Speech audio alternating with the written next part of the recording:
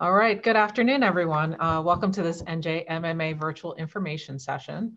My name is Jillian Barrick. I'm the business administrator for the town of Morristown and a member of the NJMMA executive board, and I will be your moderator. Today we have with us Ms. Sheila Oliver, the Lieutenant Governor of the great state of New Jersey. Before we get started, I'd like to share a few excerpts from her bio. Lieutenant Governor Oliver is a self-described Jersey girl, born and raised in an ethnically diverse Newark neighborhood. Lieutenant Governor Oliver was inspired as a young girl to be a fighter for the voiceless when her eyes were open to societal injustices and inequities around her, often citing A Tale of Two Cities as her youth awakening. She has since pioneered a successful career in public service, advocating for social justice, women's equality, and education, ultimately becoming the first woman of color to serve in a statewide elected office in New Jersey history. In addition to her role as Lieutenant Governor, she serves as Commissioner of the Department of Community Affairs, where she has led efforts to strengthen and expand initiatives for fair and affordable housing, community revitalization, homelessness prevention, and local government services that support New Jersey's 565 municipalities. Across her career, Lieutenant Governor Oliver has worked in the public, nonprofit, and private sectors and has taught numerous college courses. A trailblazer in every sense of the word, in 2010, she became the first African-American woman in state history to serve as Assembly Speaker and just the second in the nation's history to lead a state legislative house. She's a proud 40-plus year resident of East Orange, where she treasures her time with her 93-year-old mother, who has always encouraged her to be a critical thinker while fostering her passion for helping people through effective public policy. I'm very happy to have Lieutenant Governor join our group today. And on behalf of the Executive Board of NJMMA, we thank you for your time and we welcome you. Lieutenant Governor, the floor is yours. Thank you. Thank you so much, Jillian. And I want to thank everyone at NJMMA for extending an invitation to me to, just share with you this afternoon. Many of you know that I have spent a majority of my career working in the public sector, particularly working in local government. And I have often said that the municipal level of government is probably the most critical connection that government has with people. At the local city hall, you are open up and your doors are opened up to almost every constituent, every issue that is out there. And then in addition to that, as local government, you also have to be responsive to so many quasi-governmental agencies at the county, state, and federal level. So I tip my hat off to everyone that has committed themselves, their knowledge and their expertise to running our local governments. And what a ride it has been this past year working in local government. We know that we all acknowledged in some way just the other day, our 1-year COVID-19 anniversary. And when we look back at where we were last March, many of us had no inkling whatsoever that we would be confronted with the challenges that we were, but we are.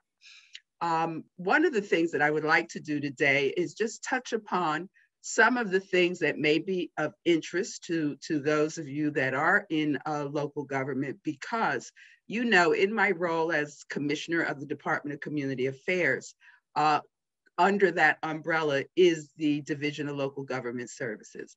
And I know that each and every one of you is familiar with LGS.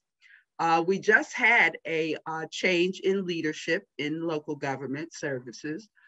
Melanie Walter, who many of you had worked with, I asked her if she would assume the leadership at the New Jersey Housing Mortgage Finance Agency.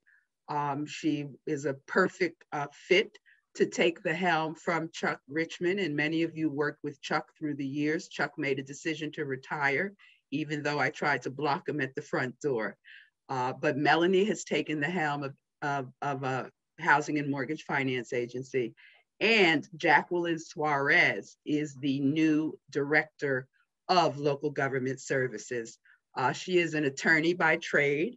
She is not unfamiliar with us at the Department of Community Affairs. When the Murphy administration took office in 2018, Jacqueline had been working as the Director of Legislative Services, sort of like legislative liaison to the legislature.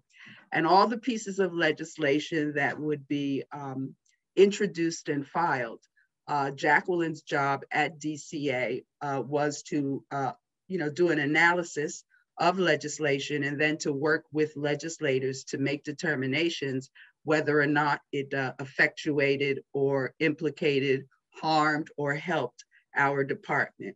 Subsequently, she was asked by former Governor's Chief Counsel Matt Platkin to come and work in Chief Counsel's office. And she did that up until January 11th, when I was able to steal her back away from General Counsel's office. I think many of you will find it very refreshing and great. You'll have a great relationship with Jacqueline. But, in 2021, Governor Murphy allocated $10 million to promote shared services through the establishment of what we call the LEAP program, Local Efficiency Achievement Program. And that program consists of a challenge grant, implementation grant, and funding for a county coordinator fellowship initiative. Let me tell you a little bit about the challenge grants. The challenge grants allocate funds for the most compelling projects in potentially each of New Jersey's 21 counties. The 2021 challenge grant period closed on February 26th. Applications are now currently under review by the Division of Local Government Services staff. The implementation grants are being accepted until June 30th of 2021. The County Coordinator Fellowship grants, those funds were awarded to each county that applied for a grant. There are still many counties that didn't take advantage and apply. However, counties can still do so at any time. LEAP Fellowship training will take place in Trenton at DCA, and we will be doing that in April. So I would encourage folks to apply for that. And our thinking in terms of the fellowships is making certain that we invest in building a bench of future governmental leaders. Many of us have been around, for a long time, and we're beginning to see, even in our state government, that many people are now choosing to take advantage of the hard work that they have invested, and they're saying, well, it's time for me to throw the towel in and retire. We hate to lose that institutional knowledge and that leadership and just the expertise that some of our veteran governmental leaders bring to the table. And we know that we need to begin to, as I said, build a bench so that as governmental leaders, we are able to make certain that we continue, a legacy and to continue that knowledge base. We all know what a challenge it is when you have someone who has worked in your government for a long time and they depart. So that is what the grants are focused on. And, the issue of shared services, that's been around a long time. And some municipalities have taken advantage of opportunities to do shared services, others have not.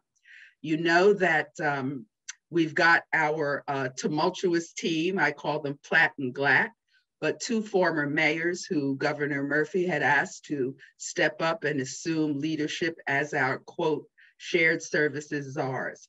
Many of you on the Zoom today may have had one-on-one meetings with mayors Platt and Glatt to try to work through the issues that really represent barriers to municipalities coming together to do shared services. But I will tell you, more and more municipalities are beginning to come forward and want to do shared services. We're all beginning to deal with the reality of reduced ratables. Many of us still are unable to project what a COVID-19 year has done to us fiscally at the local level. And we're all going to be looking for innovative and creative ways to maximize the resources that we have. The other initiative that we created last year, which I love tremendously, is something that we call the LAB, the Local Assistance Board. And the LAB provides comprehensive engagement and consulting services for municipalities at high levels. We came to understand during our 3.5-year tenure thus far that of our 565 municipalities, everyone is at a different stage of management expertise, of problem solving, and of experience. And you all know that local government services is comprised of some of the most veteran governmental leaders that we've had in our states. We've got former BAs, former CFOs, those who have been engaged in municipal audit work through their careers. And through the lab, we want to offer assistance at no cost to our municipalities to help you problem solve any challenge that you potentially could have. If you are seeking to do bonding deals, if you're seeking to do refinancing, even if you're seeking to do training with your local governing bodies. One of the things that we were initially proud to develop was opportunities for local governments to work with the Rutgers Graduate School of Management and Administration to offer training. You know that our division is the overseer of what we call the MISRA law, the law that was created in order to intercede and prevent the city of Atlantic City from going into bankruptcy. Through that experience, and not just in Atlantic City, but in other municipalities that we work with, we learned that, you know, your local governing bodies, some are veteran governing bodies, others may see a lot of turnover every 4-year cycle. And there were different levels of knowledge about the operations of local government. So one of the things that we did through the lab was establish a sort of like a training academy for new or veteran members of your municipal councils. Those sessions have proven to be extremely, extremely helpful to many municipalities. We all know the challenge of balancing out the role and the authorities of administration versus the local governing bodies. It's a proverbial tug and back and forth we've had probably since local government began. But in these days and times with so many challenges that we have at the municipal level, it is extremely important that we understand that the governing body is not the administration and the administration is not the governing body. And we think that the curriculum that we put together and the expertise of the staff that we assign to conduct those sessions are very good. And also, I think the lab and taking advantage of the services of the lab, brings in professional expertise and knowledge and skill sets and insights that sometimes can bring a fresh perspective to challenges and maybe progressive outlooks to solve a problem in a different way. And the advisors, as I said, are all former municipal officials. So they know the challenges, they know how you have to navigate, the landscape, and they can help you with all levels of administration, finance and purchasing, human resources, which sometimes gets to be a challenge, and even bringing expertise to the table to assist you in your labor negotiations with police dispatch communications, public safety, public works, risk management, you name it. the lab can help. And then lastly, I just want to touch upon the CARES Act. Many of you were able to be the direct recipient of CARES Act funding. Others were able to work collaboratively with your counties that may have received direct community development block grant money to address issues related to COVID-19. But we were able to accept applications from local units of government for funding under the CARES Act.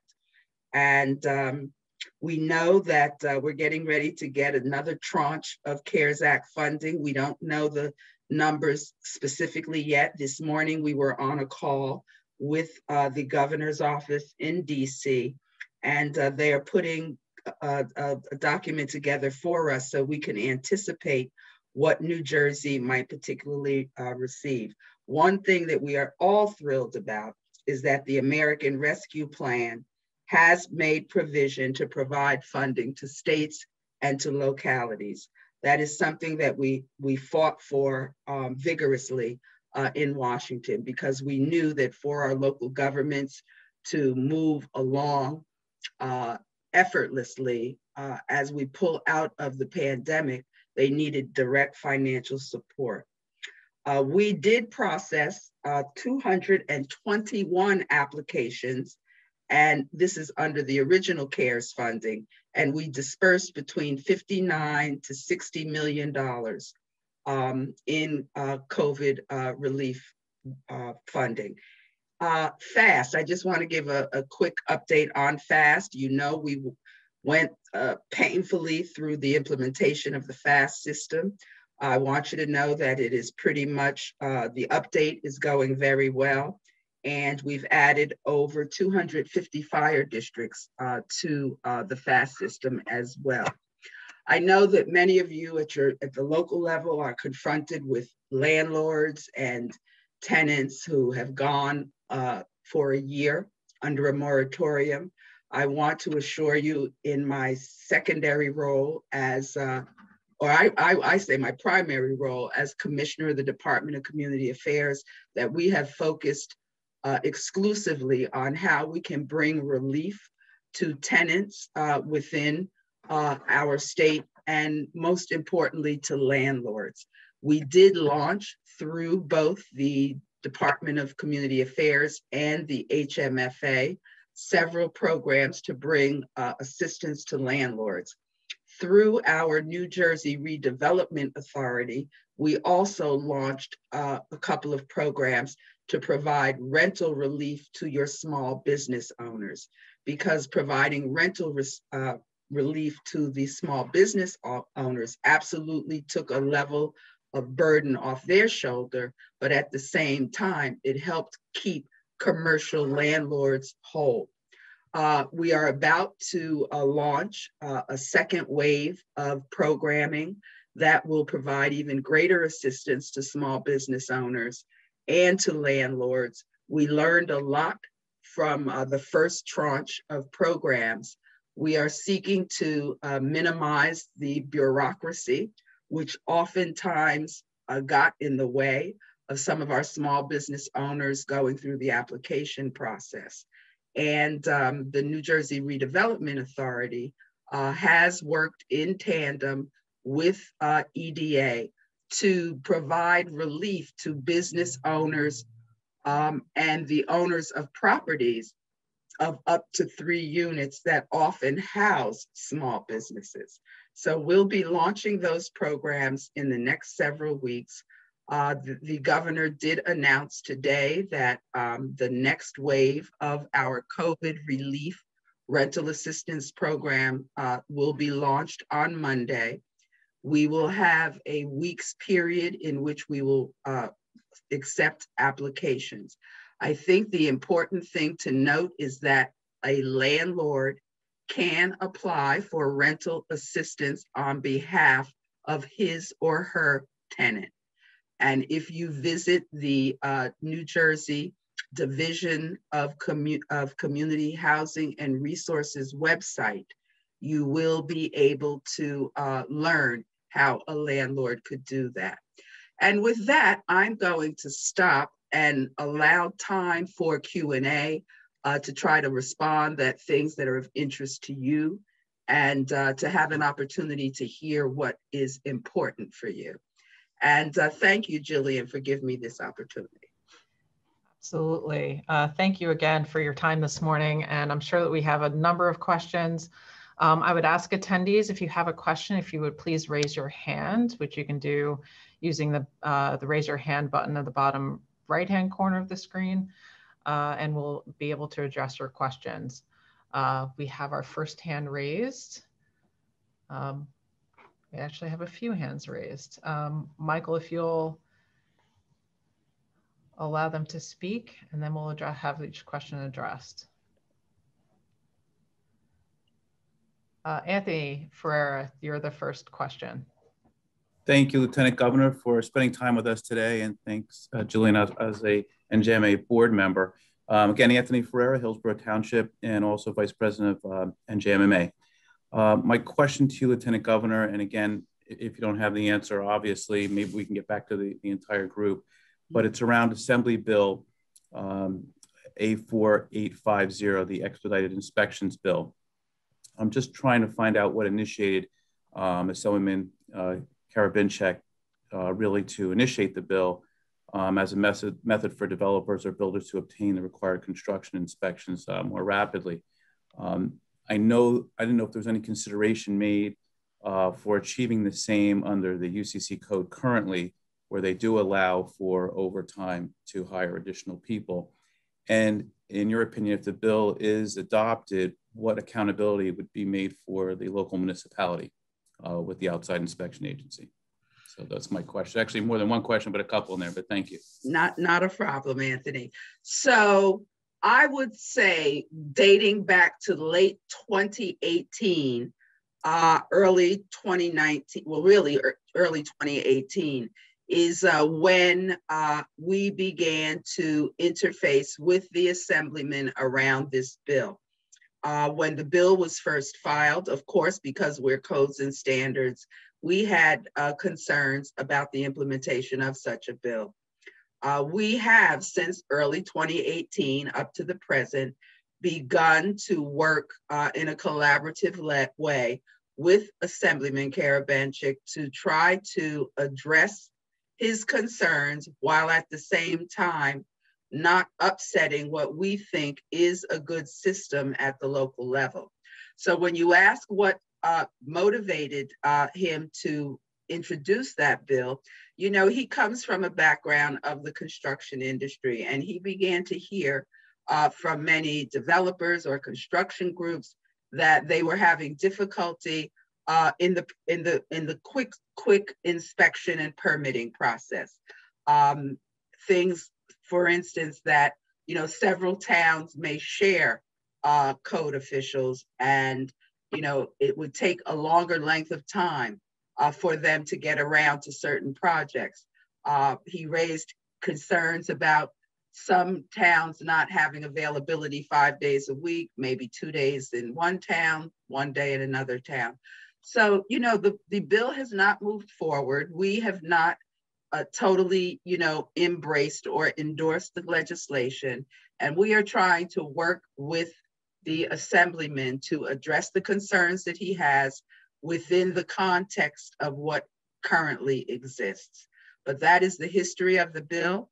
The bill has not yet moved forward. We have not reached consensus, but Ed Smith, our codes and standards director, is continuing to work very closely. Interestingly, Jacqueline Suarez, our new director of local government services, was the attorney in DCA that initially was working with that bill when it was introduced. So we're on top of it, have not met with any resolve yet. Okay, thank you. Appreciate the update. Thank you very much. Mm-hmm. Thank you so much. The next question comes from Chris Voss. If you'll unmute yourself and address your question, please. Good afternoon, Lieutenant Governor and Jillian. Chris Voss, Borough Administrator from the Borough of Seaside Heights. I was very happy to read this morning that the governor issued a statement that he supports amending Senate Bill 3454 to allow for parental notification in cases of underage possession of cannabis and alcoholic beverages. This law has particular importance for towns like Seaside Heights along the coast, but it also has importance for other towns and communities, especially those communities that have outdoor events or indoor events. I mean, as it stands now, the law provides that we can write a ticket for somebody smoking on the beach, but our law enforcement officers are completely powerless to enforce the cannabis and the alcoholic beverage provisions as to underage persons. So I was happy to read what I read, but the bill is wrong in so many other respects. And I'm hoping by mentioning this to you that you'll carry this to the governor's office on behalf of the mayor and council of Seaside Heights. The law criminalizes law enforcement conduct if the police officer, when making a split-second decision, gets it wrong. Up to 3 to 5 years in state prison, obviously a loss of a career at that point. But another provision of the bill provides complete protection for dope dealers. Some dope dealer, some member of MS-13, a bicycle gang that's trying to get my kid or anybody's grandkid hooked on drugs, if that person gets caught doing that, that person gets a civil penalty of $250 for the first offense, $500 for the second offense, and then it's only a petty disorderly persons offense for the third and subsequent violations. So there's many aspects of this law that really need to have another look. And I would urge also that it has input from the 565 towns and 21 counties and all the school districts, because we are the people that have to deal with this on the ground. And we're terrified, Lieutenant Governor, how this is going to impact our beach and boardwalk in particular. It's not always easy for a town like us when you have hundreds of thousands of people visiting your town. Law enforcement has a very tough job, and this just makes it, it compounds how difficult it is 100-fold. I know both parties are working on some amendments to this, but right now the only amendments I've seen have to do with the parental notification, and I'm hoping there will be a dialogue in closing to make some other changes to this law. Thank you, and have a great afternoon, Lieutenant Governor. Thank you, Christopher. And I don't have to tell you the long and arduous journey and hours and days and meetings and backs and forths that all of us had with these bills. And even as the citizenry of the state was making inquiry, we voted on this in November. 67% of the people approved the referendum. Why don't we see implementation? Well, we didn't see implementation for many of the reasons that you have just described and defined. There are such a myriad of positions and points of view on this legalization issue and the decriminalization aspect of cannabis legalization. And I'm sure you kept up with it every step of the way. I think what you saw the governor put a signature to is something that kind of met all stakeholders and parties along the way. I want you to know that law enforcement union leadership was never taken out of the conversation, and they were a strong stakeholder group in these discussions. Many of our legislators, quite frankly, held up moving towards implementation because of concerns around use and access to young people of cannabis, alcohol as well. I pretty much would say, Christopher, that this is not the last time we will see this legislation be complete. I think that as we move into implementation, as law enforcement begins to have on-the-ground experience in what has been enacted, I think you will see the legislature and the administration revisit a lot of the issues that you raised. But you never know how things go from a policy-making point of view, as I often say, until you deal with it grassroots on the ground. And I'm certain that many of the issues you raised, particularly being in Seaside Heights and the shore communities, are definitely a challenge. But it is a challenge for the rural communities, the urbans, the seaside communities, the tourist places. But this isn't the last we're going to see of this legislation. Thank you, Lieutenant Governor. The next question will be from Matt Watkins. Thank you, Governor. Lieutenant Governor, for being here. Matt Watkins from Bloomfield, your next door neighbor. Yes, hi, Matt. At least I'm the administrator for the next 3 weeks before I join that group that retires. Oh. But I did want to ask you about the President Biden's new package. We're very excited about it. We hear, that we see some of the calculations of how that's going to go. I know that this is brand new, so how it comes through the state is very critical. And on behalf of my colleagues who will have to deal with this issue, I just want to make two requests. One is that, at least some people that represented the NJMMA, I mean, we have some great people on the board, to be a part of that conversation, how this is distributed and the controls that are put on it from the state. I know that's a very complex issue, but we're all waiting. I know what Bloomfield's eligible to get, and I can't wait for it. I'm very excited about it. And then the last thing is that, we're all trying to pass a budget. And you mentioned it in your discussion, how difficult this year is for the municipal budgets, trying to figure out COVID. We took advantage of the revenue replacement because of our parking and water utilities. It's very complex for a budget year, and we don't want to tax our people any more than we have to. So, the DLGS has its deadlines, and clearly it's going to be very difficult for towns to meet those deadlines. I just ask you as the commissioner to talk to the director about not coming down on to hammer us. We're trying to figure it out. And it's going to be really, really tough to do that. And so that's my request on behalf of my colleagues. You all will have to deal with it, but I wanted to make that ask.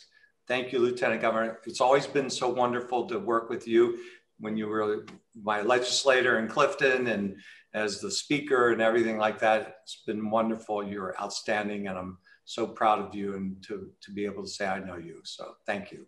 Thank you, Matthew. And congratulations on that retirement. But what I have learned about municipal executives is they retire and then they do their second career. So congratulations on that.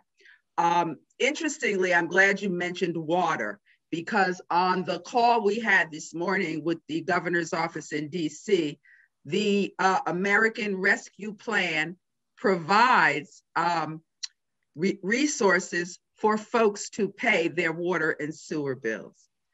And I know that's going to be a tremendous, tremendous thing for many of our municipalities. So I was glad that Congress, even delved that deeply to understand at the local level the implication that COVID has had.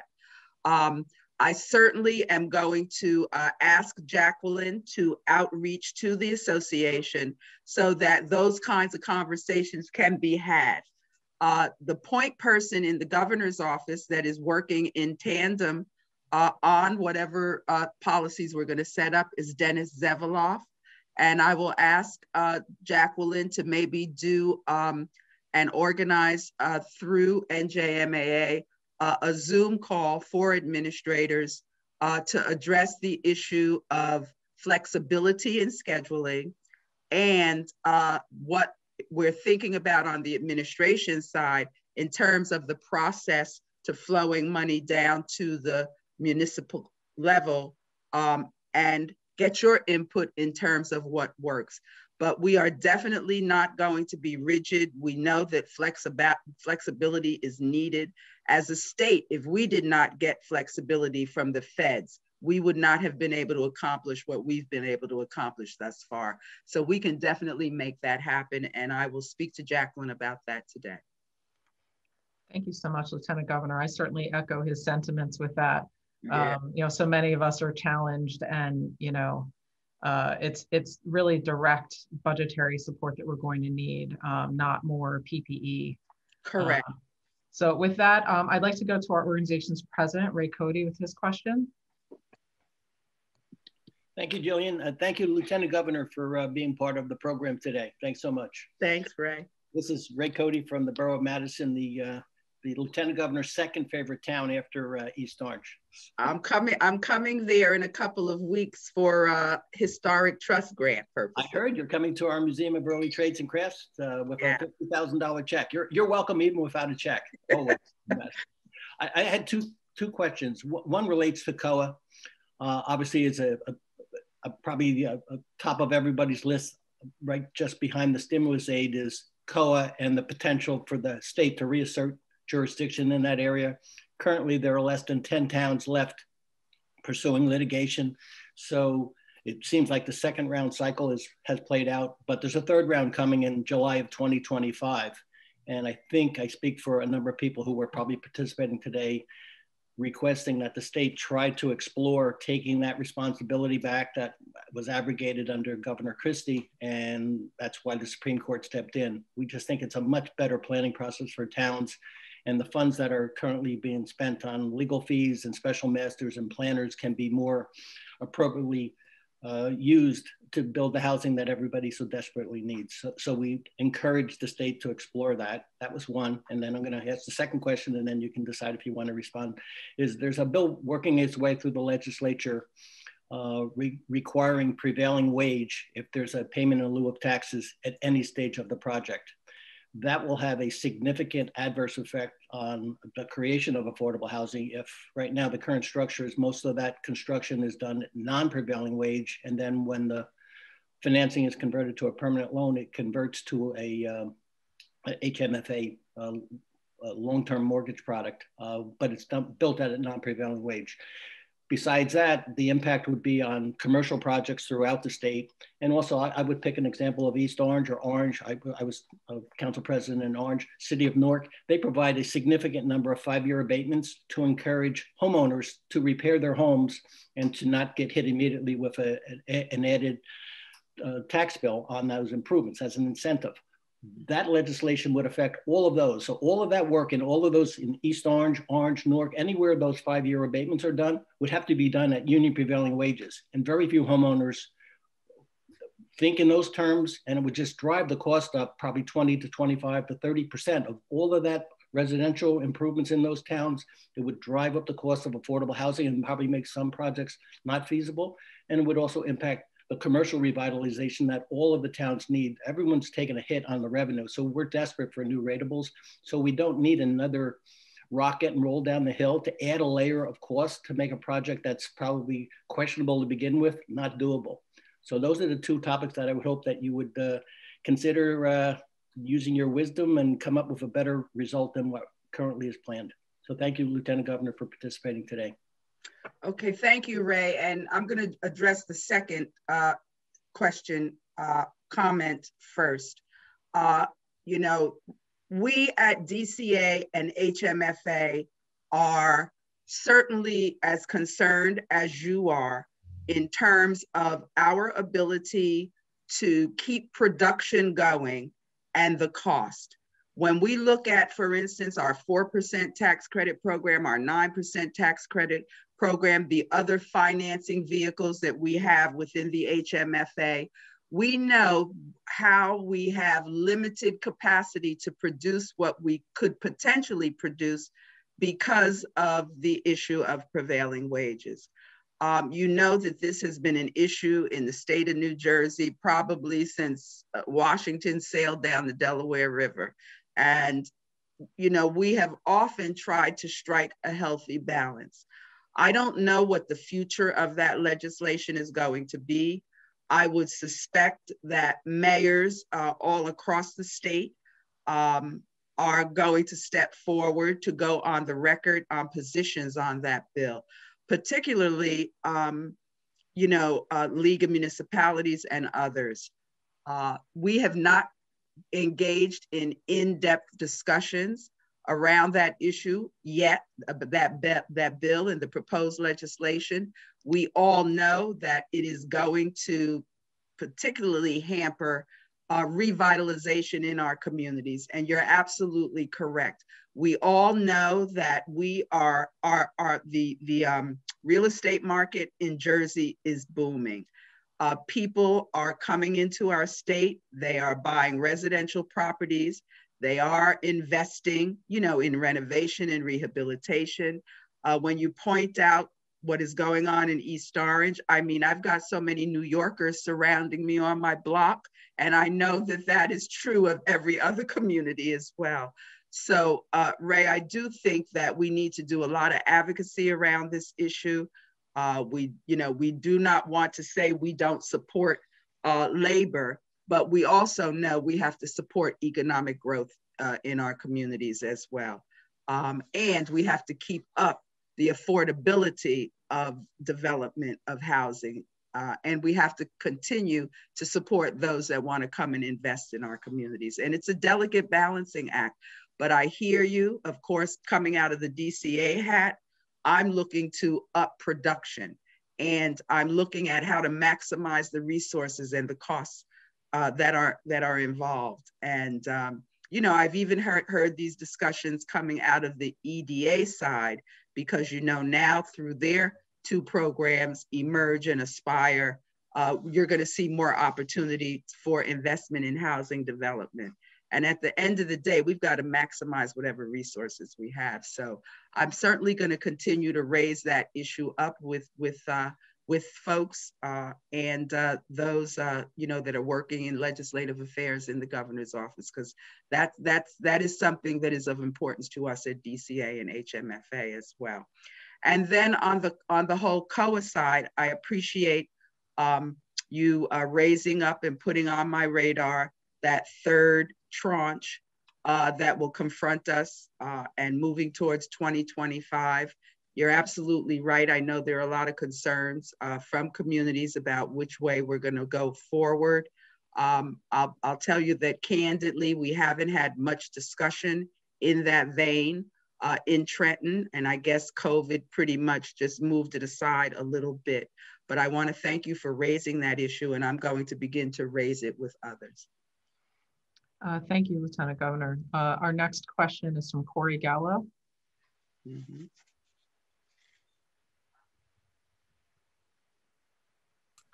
Thank you, Governor, Lieutenant Governor.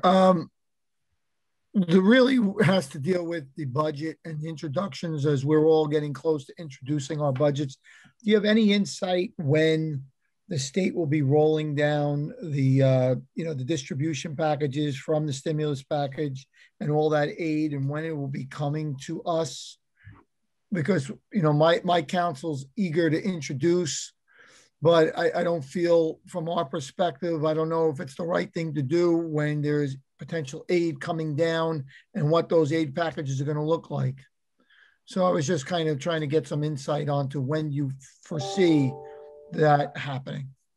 Thank you. I will respond, Corey, by saying we're working to get our fingers on those resources out of federal agencies as quickly as possible. And what I will say to you is that we've developed a great relationship with the Biden administration.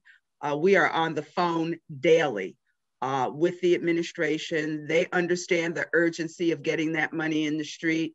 And we certainly are going to do all that we can, working with the feds to get those resources committed to the state and local levels so that you can move forward with your budgeting.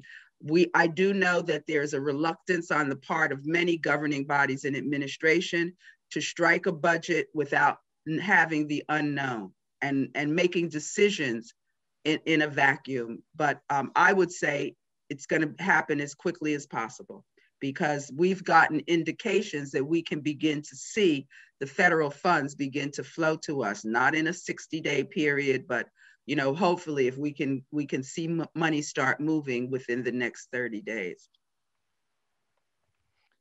Thank you, Lieutenant Governor. I did get a question offline regarding, or it's probably more of a statement, the COVID vaccine access and including municipal employees as one of the groups that is authorized to get vaccine in an early stage. As you know, municipal employees are as essential as the transportation workers and the farm workers and many of the others that have already been allowed to get in line at this point. And it's very important to understand that public workers, DPW, a lot of our workers are in fact essential. So to take that message back to whoever the decision makers are, to advocate for our employees being included in an earlier group would be very, very helpful, because I know I've seen and heard that concern not only amongst my own employees, but also amongst other towns that have also shared questions here today. Point well taken, and I'm certain that Commissioner Persicelli has developed a way in which to prioritize that. I know for myself at DCA that was important to me because I have housing inspectors and I've got fire marshals and I've got other frontline essential employees that are out there every day, and I'm very concerned about their ability to be vaccinated as well. But I think that something is coming down the pike to address the public workers. Thank you, I appreciate that. And the second question I have offline, is there a website where we can learn about or apply for the fellowship program that was talked about early in your comments? Yes, New Jersey Department of Community Affairs, and then click the link for Division of Local Government Services. Okay, very good. It'll be there. Mm-hmm. All right, I very much appreciate it. Are there any other questions from the attendees before we wrap up? I think I've caught all of the hands that were raised. I don't see any others. I again appreciate your time. Do you have any other parting words? No, I just want to tell everyone that as public sector workers, as we all are, it's been extremely challenging for all of us. You're not out there in the hinterlands by yourself.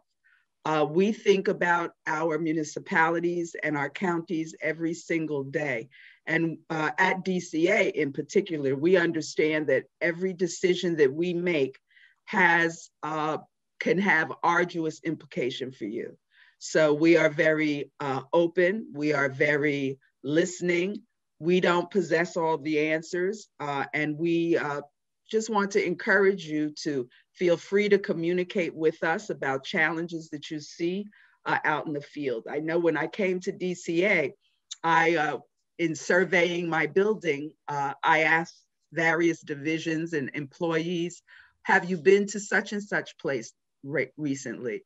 I encourage decision makers within the agency to get out of the office. Well, they've been working remotely, but to get out of the office, to get out on the ground and to experience things at a grassroots level. It's a lot different sitting in a conference room or an office making decisions that have implication for those of you that have to implement policy at a local level.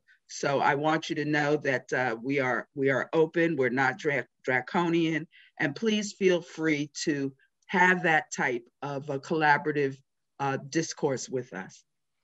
Thank you. Before we part, I did see one comment typed in the Q&A, about seniors and vaccination. Many of them are not computer savvy, they're over 65. Their ability not only to schedule appointments, but also to get access to the vaccine, to travel to the vaccine sites is very difficult. Can you tell us a little bit more about what the state is doing to help bridge that gap? I absolutely will. And, that has been an issue for me from day one, because I guess having, been a legislator and doing constituent services and, you know, dealing with the various demographic groups, I knew from the very beginning, I just started thinking about all the constituents in my head that would not know how to turn on a phone or a laptop and navigate a website to try to find, first of all, the registration page, et cetera. So yes, we have begun to deal with that. And that is why you've seen in the past few weeks, greater emphasis placed upon, first of all, outreaching and going to places where older adults live, working with municipalities and nonprofit organizations and faith institutions in neighborhoods so that folks have access. We know that the mega sites, you know, were the first places that our older adults could go. My issue was, and I'm a resident of Essex County, how do older adults get to Livingston, to the Sears site, or get to the Kmart site in West Orange? That's just foreign to that older adult community. So as a result of that, you're beginning to see it on the ground. Essex, in my county, has done a great job, but just the other day, someone said to me, well, you know, we can get more appointments at Essex County College. And I said, you know why you're probably not getting maximum utilization there? Because there's nowhere to park there. So that's true. I think we have to be, we've learned a lot in this short period of time. I visited a Middlesex County mega site, quite an operation, 300 National Guard staffers there to help bulk it up. But I think the name of the game going forward is neighborhood-based and community-based vaccination sites. There are volunteer SWAT teams that are being put together to help those who are not computer savvy to make those types of appointments. And I think you're going to see us move more towards expanded capacity for telephone customer service, right? Where folks can call in and do that. But thank you for raising that. That is an issue. You know, one of the things that people are citing repeatedly is that there's significant underutilization of the opportunity to be vaccinated by Black and Brown communities. And, you know, I always counter that by saying, I don't think there's the reluctance, and we can't use Tuskegee or Henrietta Lacks as the reason why folk aren't coming forward. It is having access to get the vaccine. And we are working on that. We're working with great partners and collaborators on the ground. So you will see an easier for those vulnerable populations. I completely agree. I think it's access, it's transportation, it's correct. You know, the hours that the appointments are available. Not everybody can take a day off during the week to get a vaccine done. So I'm looking forward to those opportunities expanding as the vaccine availability is out there. I got another question. The lab that you mentioned, is that also available through the DCA website, the DLGF website? Yes, if you go to the Division of Local Government Services, and you can click the link for lab. Okay, is there a specific contact, or you just follow the link through the? You can just follow the link through. Okay. It'll identify a person. All right, very good. I appreciate that. I have one more hand raised. Joe Castrillo, you're up. Thank you. Joe Coscolo, business administrator from East Brunswick Township, the Statistical Center of New Jersey. And Jillian was very nice to put my question out to you. One of the issues we're having in Middlesex County, because we definitely bought into the New Jersey state concept of registration and distribution of vaccines. But we're seeing a disproportional set of people being selected. And there's a numerous amount of seniors over 65 that haven't gotten their number called yet. And they got registered early on. And now they're calling the mayor's office and the senior center and so on. And we're maintaining a list, but you know, they're not savvy enough, as Jillian had said, to go to the CVS's, the Rite Aids in this. I think Middlesex County bought into the state site very early on, but we're seeing many people appear at our vaccine site, at our community arts center, that aren't up in years. You know, they're in their 20s and 30s. I don't know if they have underlying health conditions, but my concern is that senior population.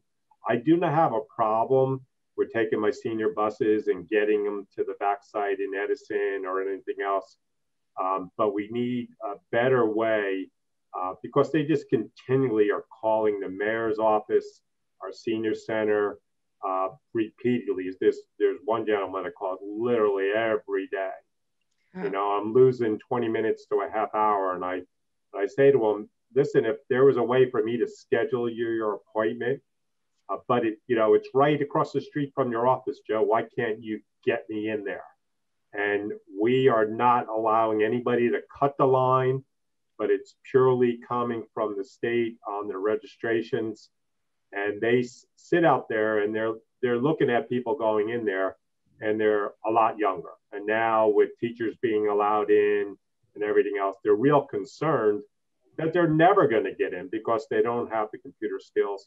And I constantly tell them to call the state hotline number, but I think they're getting tired of these calls from these people. We need to get them scheduled. We need to know that when they enrolled 3 or 4 weeks ago, why weren't they called up yet? We don't have good answers, and it really makes us look like we don't have our act together, the state and the county, and we do. We're running a great operation, but we need to get these seniors, vaccinated. My heart goes out to them. They've been locked up now for a year. And Lieutenant Governor, anything you could do to maybe have the vaccine 800 center, have these people be able to call in and verify that they live in Middlesex County. There were some stupid mistakes, I will agree, by some of these people. They typed in the wrong birth date. Yeah. They didn't type in, they mistyped or misspelled Middlesex. So when they did get selected, it said, well, you can't go to a vaccine site in Middlesex County because you don't live there. Or they left the field blank, which then required them to call the vaccine hotline and spend, an hour and a half on hold to finally get an agent that said, I can't help you. It's not a good look, Lieutenant Governor, and we want to do the right thing for all our residents, and especially the most vulnerable. So any help with getting that done in the short term. These people are tired of hearing after a year, just wait another couple of weeks, If you could help them get vaccinated, it would be greatly appreciated. And I thank you for your time today. Thank you, Joe. And, I hear the same things that you hear echoed. And, I as you was talking, I was thinking through my head, there's a slogan where you know better, you do better. And I think that if the Department of Health and our OIT operation in Trenton knew when they began to deal with a vendor to set up, an IT-based system of registration, they could have avoided some of the pitfalls that have occurred. But I hear the exact same kinds of things that you do. I know the uproar when folks didn't feel that smokers should be a prioritized group. And, I've heard all of that as well. And, I hear people who have registered 3 months ago, but somebody who registered 2 weeks ago gets called to come get their vaccine. We are aware of the problems and the impediments. I think we have learned a lot. I can tell you that Commissioner Persicelli is working 24/7 to try to correct and revise that. I think now that the CDC is making certain that more vaccine is flowing into the states, I think you will see a better situation evolve. Because in the first couple of weeks, the problem was we didn't have enough vaccine. But with Pfizer is now flowing it in, and as are Moderna, and now we've got the J&J, I think you will see an improvement in access. But I am well aware of some of the concerns that people have. And, you know, I do agree with you. It is extremely frustrating for people, and people feel that, you know, it's quote unfair, but we are working to try to remedy those things. Lieutenant Governor, thank you so much for your time. I know you're very, very busy. So we'll end the program here. And, you know, I want to thank everyone for attending and getting all this information. And again, it's great to see you and hope to see you soon. You as well. Take care, everyone. And I wish everyone Godspeed as we pull ourselves up out of this pandemic. Take care. Have a good one. Bye-bye, everyone.